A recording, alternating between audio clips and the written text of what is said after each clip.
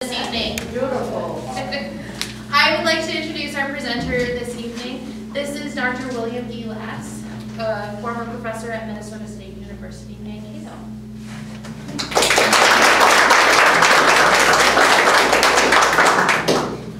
Thank you. First of all, let me do a soft check. Hear me all right? Okay. What I'm going to talk about is the subject of my poem on Minnesota's boundaries. And I would say, first of all, just a clarification on what a boundary is. You hear Minnesota described in many ways. And I think the most significant thing about boundaries is that they describe a political entity or a legal entity. This is really the meaning of boundaries.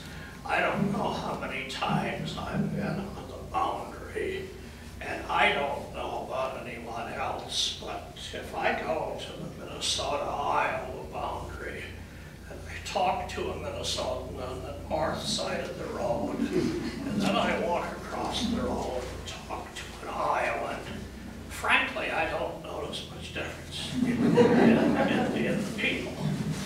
And yet, I have to recognize that the Minnesotan I'm talking to legally always has to look to St. Paul. The Iowan looks to Des Moines. So they have different tax structures, they have different laws, they might even have different speed limits. So if you think of the political boundaries as defining a political entity there, and this is really coming home in the United States now with respect to, say, what a social issue, gay marriage.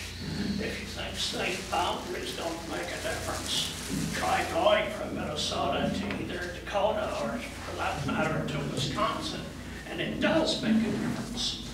Now, where boundaries are much less meaningful, I read a piece of tripe in the spring written by somebody who was allegedly a teacher.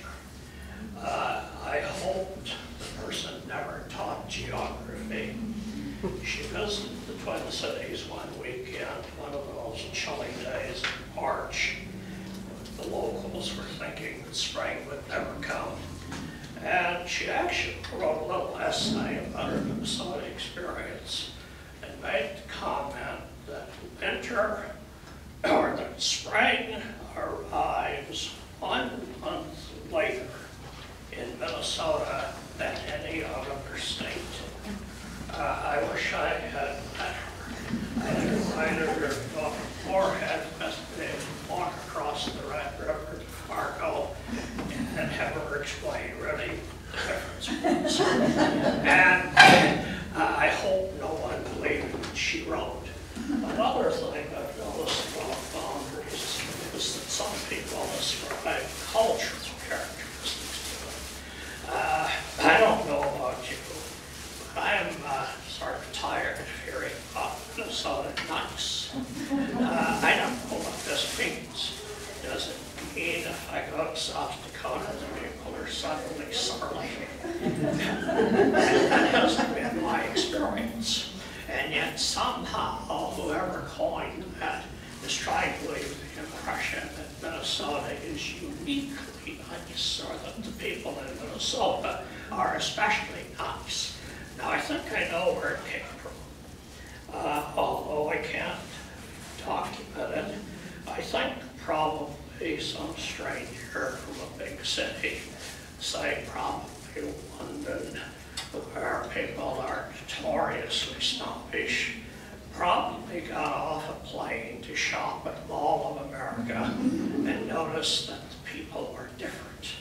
And the Twin Cities media said, you know, this sounds pretty good, let's pick up on it. Minnesota, nice. But in terms of its application to a boundary, it's virtually meaningless. Now, one other illustration of the importance of boundaries. If you look at the people within Minnesota. Anyone who has had much experience with northeastern Minnesota, I think, would quickly reach the conclusion that the people of southern Minnesota are more like the people of northern Iowa than they are like the Iron Rangers. If you want to talk about a cultural gap, talk about the difference between the Northeast and South. I had a former student who taught at Rainy River Community College for a number of years before he retired. And he was originally from Austin, Minnesota. He said, you know, the toughest thing I have with students at International Falls is convincing them that agriculture is important in Minnesota.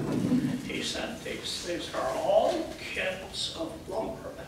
That's all they know is that their father works in a mill or the father works in the forest. And he was always saying, you know, sometime I'm going to organize a field trip. And I'm going to take a bunch of these people to southern Minnesota, and they would say, see, corn, soybeans, and then they'll get introduced to a different aspect of Minnesota. Now, with respect to Minnesota's boundaries, I left these lights off deliberately so you can see better. All of Minnesota's boundaries were determined within a 75-year period. Now, whether 75 years are short or 75 years is long, I think depends on perspective. I taught for over 40 years, and one thing I was never satisfied that I could teach was the perspective of time. There is no way of teaching a perspective of time. It's something you develop as you age. I was reminded of this the week before last when President Obama met with a group of preschoolers. So I was dealing with these little 4- and 5-year-olds, and one of them asked him if he fought in the Civil War.